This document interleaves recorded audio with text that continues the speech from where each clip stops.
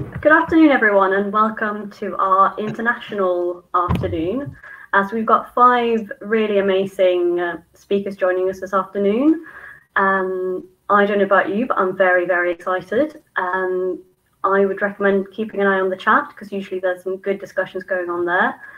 And also, if you have any questions for our speakers, there's an Ask a Question box where you can ask any questions you have, and you can also vote on other people's questions in case we can't get to all of them.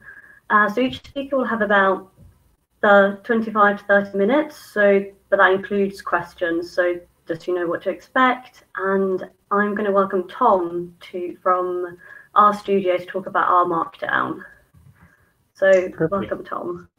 Yeah, thanks so much for having me. I'm really excited to be here today virtually, and I do miss actually getting to go to the UK. I went to London back in November, and it was wonderful. So I'll be talking about Marvelous RMarkdown today.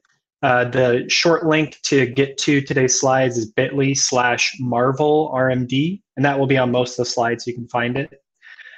For this talk, I really was just excited about talking about RMarkdown. I'm very passionate about RMarkdown, and kind of it's a play on words for the Captain Marvel. So going higher, further, faster with Marvelous RMarkdown. So when you tell a story, or when I give a presentation, I really like to think about the hero, or in this case, the heroine's journey. And so for Captain Marvel, sans spoilers, in Act 1 of this story, the story is set up. For us, that's here's the tool, RMarkdown. Act 2, some complication arises for our heroine. Here's the problems we're trying to solve with RMarkdown. And Act 3, the heroine finds resolution. For us, here's a solution you can do with RMarkdown. However, unlike storytelling, coding is never a linear journey. So today is really less about beginner, intermediate, expert, and the linear journey between them, and much more about expanding your tool set with things like RMarkdown for the right job at the right time, basically enhancing your skill set that you already know with R or other programming languages. When we think about RMarkdown and kind of the taxonomy or the use cases for RMarkdown, most people immediately think of literate programming or like creating a report or a presentation. But there's a lot more to that. And so I've broken it up into four kind of sections: literate programming, data products, control documents, and then templating. And we'll be going through each of these in pretty good detail. So the first section of RMarkdown and kind of the classical use is literate programming. And our goal here is to capture code, text, and comments to the reader or to yourself, and then output in a single document. The idea of literate programming was originally introduced by Donald Knuth, and the idea is, again, that a computer program is given kind of an explanation of its logic in natural language, such as English, and this is interspersed with snippets of macros or traditional source code, from which you can compile and kind of generate output. And RMarkdown fits to this idea, like you have a YAML header that controls some parts of the RMarkdown and kind of what you're creating. You have code chunks that execute R code or other programming languages like SQL or arbitrary code. And then you have text, which is really there to help inform either yourself or the reader about what you're trying to tell them with this report or with this document. But really the idea of interspersing code with real text and kind of mixing back and forth between the two. Something really exciting about RMarkdown, and this is coming in our Studio 1.4, you probably are familiar with seeing RMarkdown like this inside our studio. You have your code chunks, you have your text, and you can create some graphics and the like. In 1.4, we're actually releasing the visual editor, which allows you to see the formatted version of this in real time. So it gives you spell checking, it gives you conversion from like a header 3 to actually a formatted header. It does your code chunks, and it does highlighting and all sorts of other wonderful things. And this is all possible through the visual editor mode. So inside the newest RStudio 1.4 coming out soon, you can click this button and it will switch from the plain text to the formatted version or back and forth, which is really exciting. The visual RMarkdown mode has its own whole web page, and you can look at the guide here in terms of what's coming. But in short, this gives you visual editing for all sorts of pandoc markdown, so conversion of markdown to formatted text, citations, LaTeX formulas and technical writing, spell checking, integration back with the source editing. So you can still check it into version control and expect that your changes are going to be there. Tables, graphics, all these wonderful things. So that's coming down the road for RMarkdown and really will help with the writing portion for the literate programming side. This kind of helps, again, with the idea of RMarkdown as like the MVP of reproducibility, where RMarkdown can be either the minimal viable product in terms of like an RMarkdown document has to knit successfully, so the code has to run to save the output. But it's also like one of the most valuable players of reproducibility in that you can have your source code and your output self-documenting, so you can keep your code and your output closely tied together. And it's still diffable and human readable in source control. So not only do you get kind of the interactive portion, the knitted portion, but you can then put it into something like Git and still be able to see where changes were made. So all sorts of great stuff there for reproducibility, especially in science. If you're interested in kind of seeing how other people use RMarkdown and see how other people write RMarkdown and go through literate programming, Dave Robinson and Julia Silg both do weekly screencasts using Tidy Tuesday datasets, which is a project I run on Twitter through the R4DS online learning community. And the idea here is that they take a novel dataset that they've really never seen before, do some machine learning, do some statistical analyses, and kind of explore the data all inside RMarkdown. And they both have YouTube channels that they host all of their videos at. So I would recommend checking those out and seeing what they're working on. Importantly, though, like this literate programming is not just for R. And for many of us, we use R in conjunction with all sorts of other languages. Maybe R is like a wrapper around SQL, or even interacting with Python, or working with CSS or JavaScript code for beautiful presentations, and all sorts of other things. Altogether, there's 52 possible language engines you can run in knitr, meaning that you can run 52 different languages inside RMarkdown. So there's a lot of power there, whether you're just working in R or you're working in R in conjunction with all sorts of other programming languages. So we have the quick idea that RMarkdown's really cool. It gives you this header and text and code. You can put it all together. And maybe you're doing literate programming, that's great. For a lot of other people, they want to create something that others are consuming. So they're maybe less interested at the beginning about creating something that only they're going to look at and really creating rich content for others to consume. So the idea here with the data product is you can use R and RMarkdown to generate the final output for consumption. The data products you can create in R include things like reports, whether it's PDF, Word, pure Markdown, rich text, or HTML. Presentations, things in Sharengen, so like web-based presentations, PowerPoint presentations, iOS slides, Beamer, which is LaTeX, all sorts of different cool presentation styles, entire dashboards. So Flex Dashboard can either create a RMarkdown dashboard, meaning it doesn't have to have a server backend and you could move it around as you wanted, or in conjunction with something like Shiny.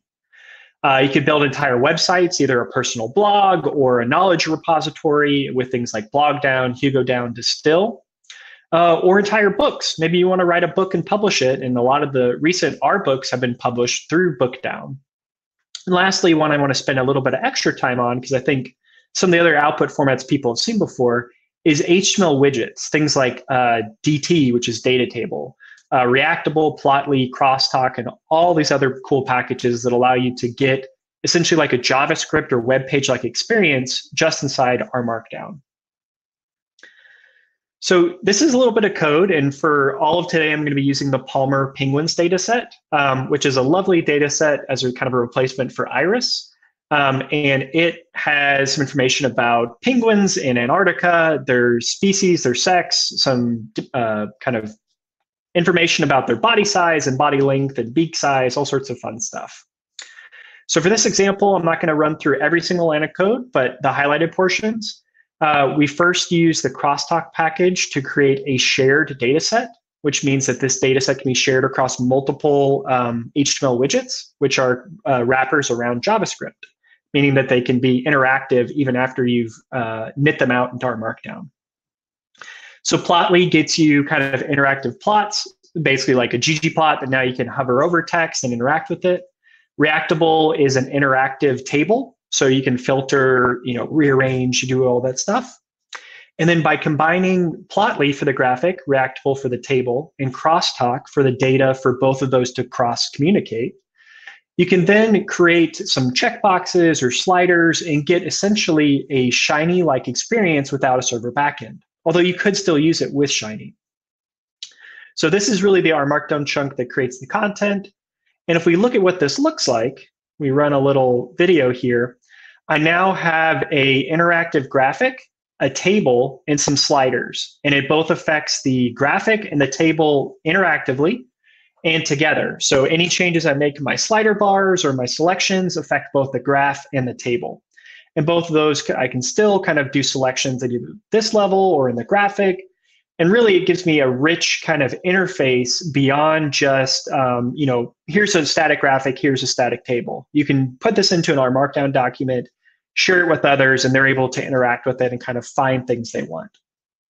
So I really think that HTML widgets, and specifically Crosstalk, really gives you a lot of power to create rich data products in R and RMarkdown. The third idea about RMarkdown, we've covered literate programming for creating documents and reports. We've covered data products for all these rich things you can build in R. Control document is one that might be more new to a lot of people.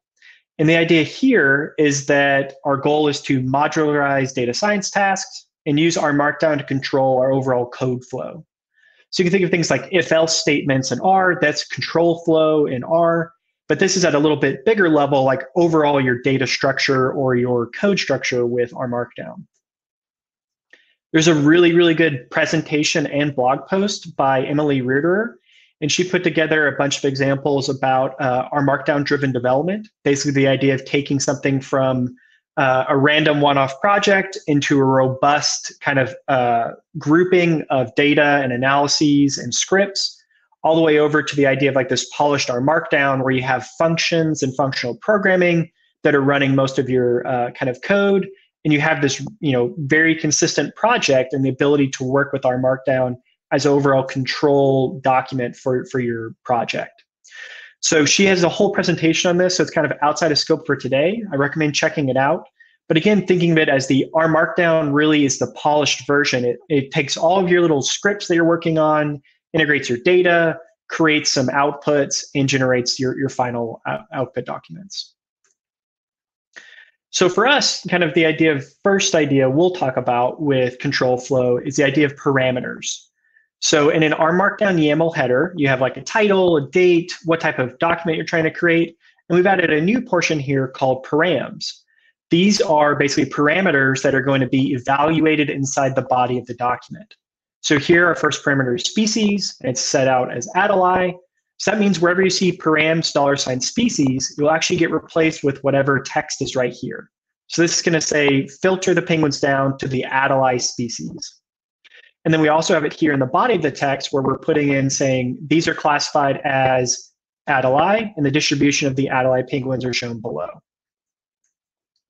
So we put all this together and we get a nice output report, penguins document, a little histogram. We have data about 344 penguins, and then you can see @li and @li have been input into the document.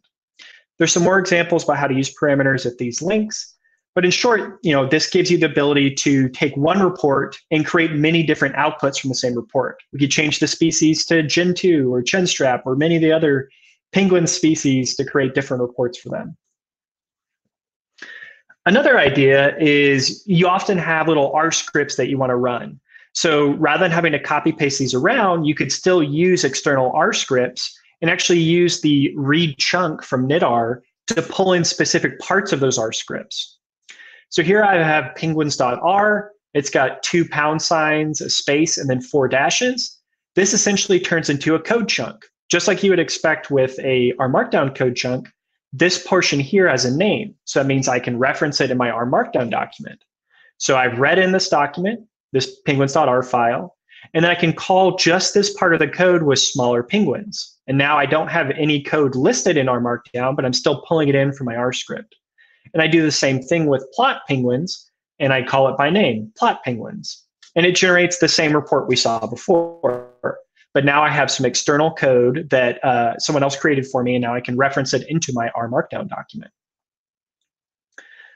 Another idea about using RMarkdown for control flow is the idea of child documents. So this is similar to what we did before with .r, but now we have full .rmd or RMarkdown kind of documents we're pulling in.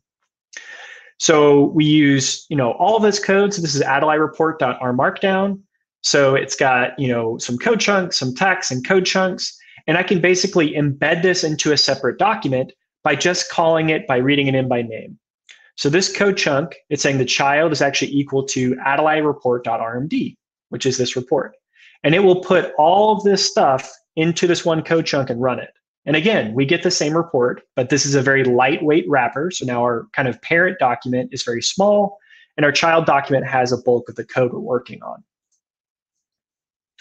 But we can go even one step further. So maybe you have, if a specific criteria is met, use this report. And if a criteria is not met, use this other report. So we have the same document, using all the code we want. But now we're only going to import that report we showed, the Adelaide report, if the species is in fact Adelaide.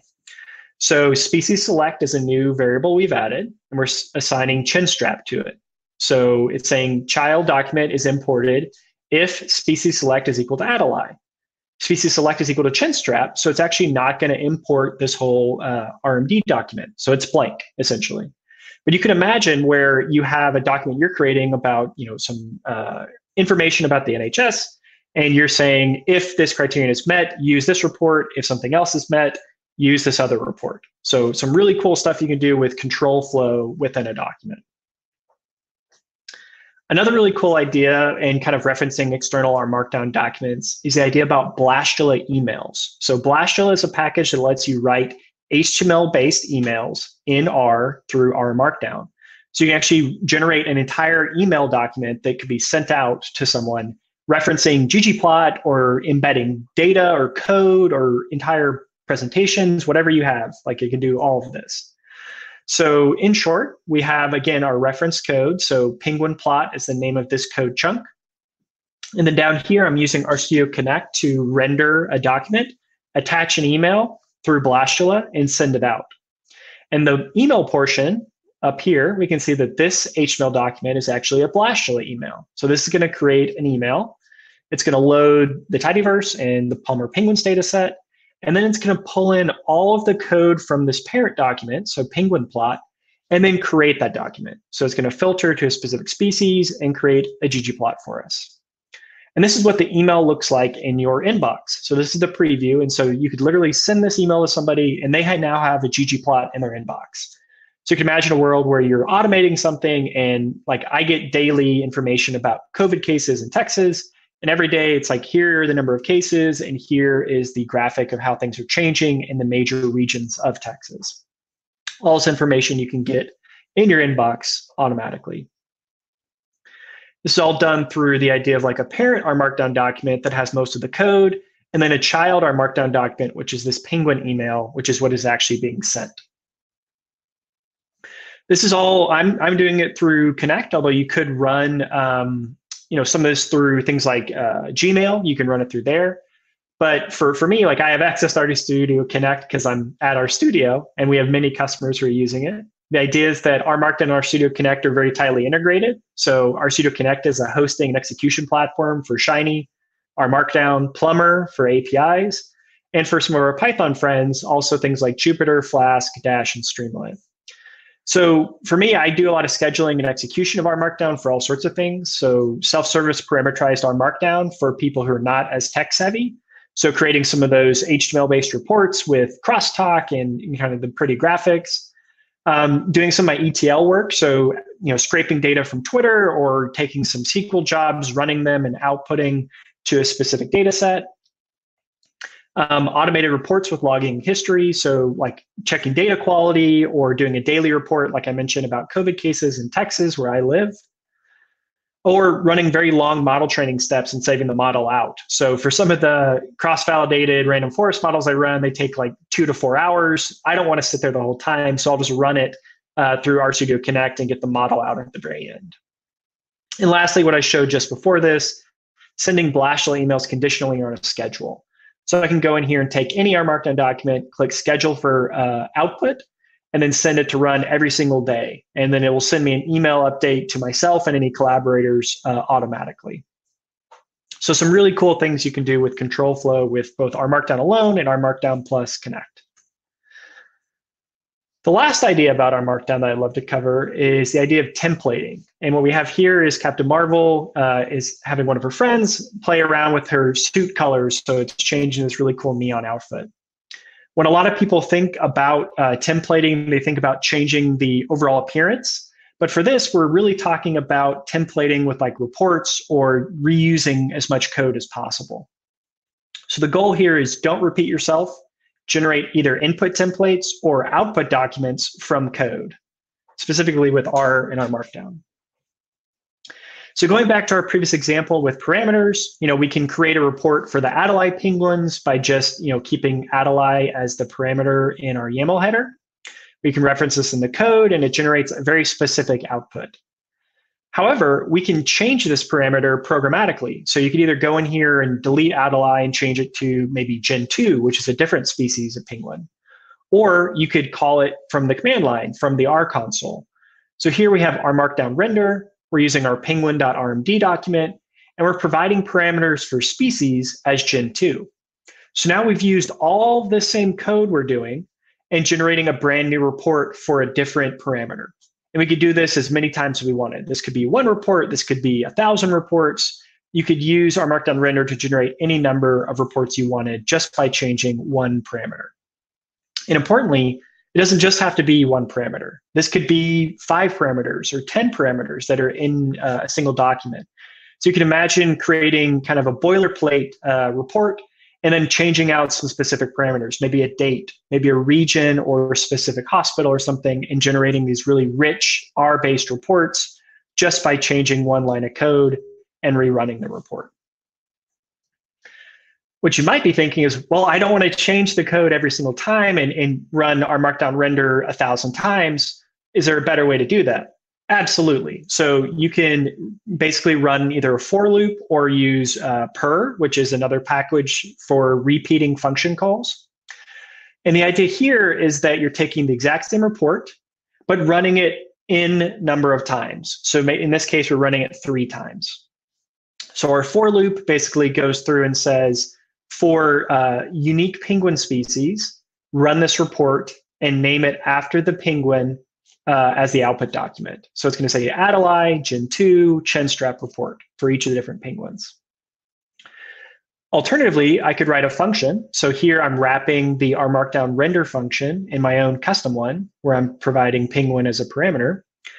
And it's going to do the same thing. It's going to write out the report and say the output file is equal to the penguin's name -report.html. And now I find the distinct species of penguins, pull those out, save it as a character, and then walk through this and generate 3 new reports. So now it'll generate all 3 of my reports on demand. This could be, again, 1,000 reports or 5 reports or just 1. But it'll loop through all the unique ones and generate this a report for each of those specific parameters. And importantly, give them the right name.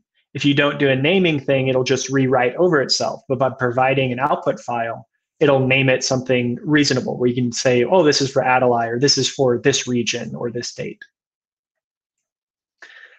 The other idea is, rather than generating a bunch of output documents, maybe you want to generate 15 different examples of the same kind of command. So maybe hospital reports all in one document, but you don't want to retype the code 15 different times. So here we have a similar document. We've got tidyverse, Palmer penguins, and now we're sourcing an external .r file. So source is going to pull in all of this code, or really this function I've created called multiplot. And if we're kind of looking at this briefly, it creates a level 3 header. It finds some penguins, gets their flipper length of these penguins and how long their arms are, puts together some text about observations, and then creates a short graphic about them. So it's going to take this function, and we have this loop output where the code here, the multiplot, is going to be run 3 times. So it's going to generate this same kind of output for each of our 3 unique penguin species. So this is really similar to what we did before, but now it's running within a single document. And importantly, I have the results equal as is as a RMarkdown code chunk option here. This basically means that take the output and reevaluate it. So don't just take it as plain text, but take it as text that we want to evaluate as code. So we get take the unique penguins, pull them out, and then walk through and apply our multiplot to each of the different unique penguins. And it will generate a report like this. We have a section for Adelie with the information about Adelie and a scatter plot about them. We have a section about Gen 2 and information about the Gen 2 penguins. And just below this will be the chinstrap, which is the third species of penguins. But importantly, I only had to really write one chunk of code, and it generated 3 outputs. And again, this could be 50 outputs or 1,000 outputs or whatever, however many you need, all within a single document. All right, so the last portion is a little bit about Whisker versus glue. And it's kind of a play on words here. Whisker versus glue is 1 versus 2. So I love the glue package for writing kind of text in R, basically pasting the results of R into a character string. So if I take glue, it says there are in row mtcar rows in the mtcars data set. So this is the number of rows in the mtcars data set. So there are 32 rows in the mtcars data set. Basically, anything within these brackets will be evaluated as R code, or it will pull something from the environment. So like an output you created. And that's with glue. And you could do this with all sorts of things. This could work inside mutate, so you could do it inside a data frame or at the command line. The other one here is I've now created a rows in variable or an object, which is again 32, which is the number of rows in the mtcars data set. But now with Whisker render, I'm saying there are double bracket rows in, double bracket rows in the mtcars data set. So Whisker uses 2 brackets, glue uses 1. They both do very similar things. However, Whisker is really intended to be used with like plain text or writing out external files, as opposed to glue is something I would more use like inside a data frame or interactively. A little bit better example with Whisker is for the Tidy Tuesday project. Every week I have to write a README, so like a .md file, basically saying here are the information about this week's data set. So in short, it pulls in a raw template, so it reads all the lines from a .markdown file I've created. But then I'm passing along the subject and the dataset name and this core URL, and it will take all this information here, rewrite that over the template, and write it out as a new file called README. So rather than me having to copy paste things around, I run this command once, use tidy README, and it will rewrite a report for me. And this is what the output looks like. So it's replaced the date, it's replaced the year, the week number, the name of the data set, the name of the data set, and the URL to this specific data set of interest, along with the name of the data set down here below. So this is now something that technically I could reuse. Like this Markdown document is not really knitted, it's just plain text. So you can imagine using Whisker with our Markdown to write a input template to create an external document that you can continue analyzing or working with. So you can build up the bulk of your document via template, then type in custom commands that you need. So let's show you a quick example of that. So here with Whisker inputs, I have an RMarkdown document. I've got my double brackets, meaning that whatever's inside here will be replaced as a species. I have that in a couple different places, here, here, and here. And then at the very bottom, I have another variable called long prose, again with double brackets. So when I read this in, it's going to replace any of the double brackets with the parameters I give it, so species and long prose. And once I write it out, this is what the document is that I actually get. I get Adelie penguin, Adelie, Adelie, and then some information about mating rituals in the Adelie penguins. Importantly, though, this is still plain text. I haven't created like an HTML document or a PDF. I can still open this in RStudio and continue editing.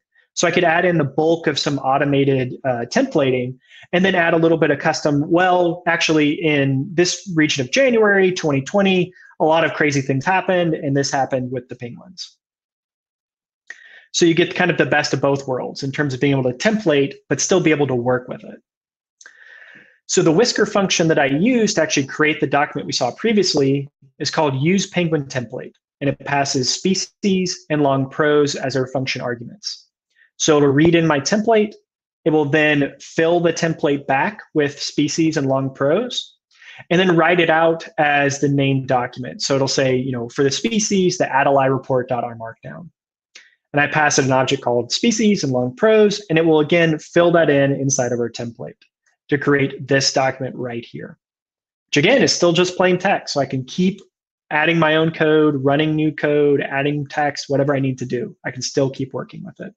So I think this is really, really powerful for semi-automated reporting. Basically, you want to do the bulk of the kind of repetitive work automatically, and then you can do your valuable analyst work or your custom work on top of that once you're done.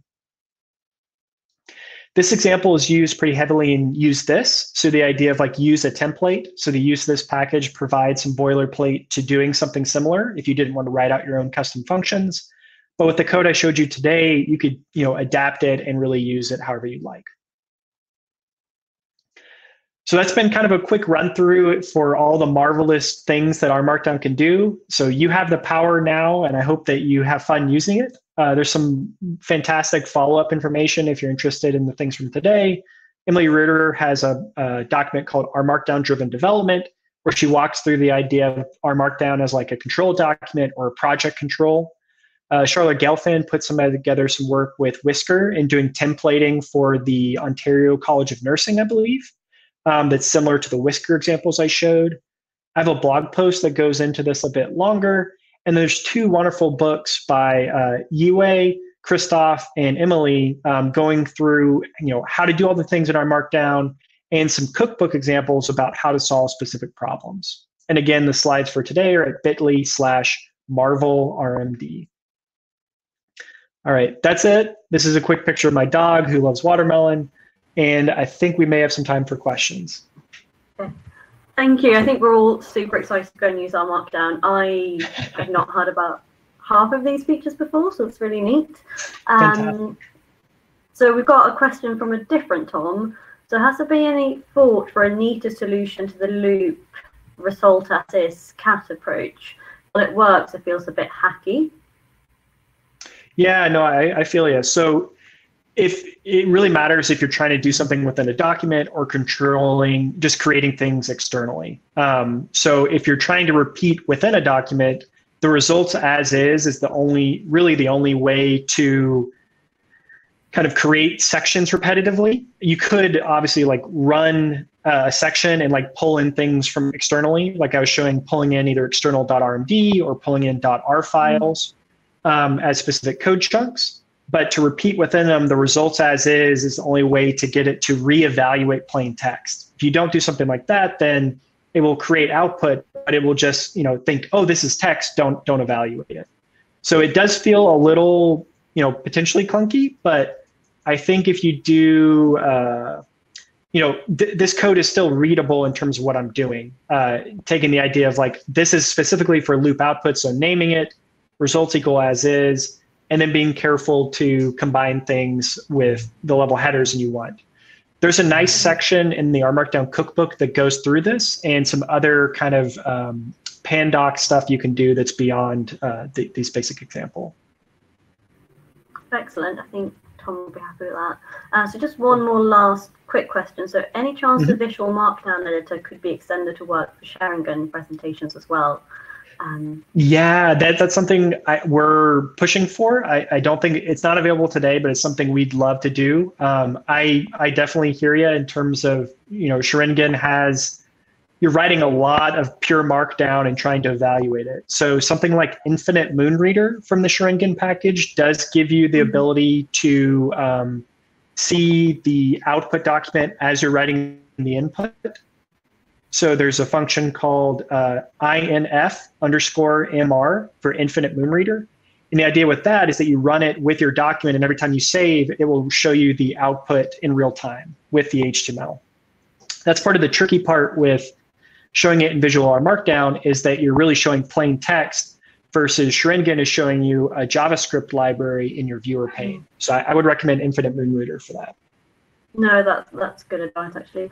Thank you very much. I think we have to move on to the next section, but I really Perfect. enjoyed this, and I will definitely get more creative with my RMarkdown after this, and judge me by the comments. So will many others. Thank you so much for your time. Thank you.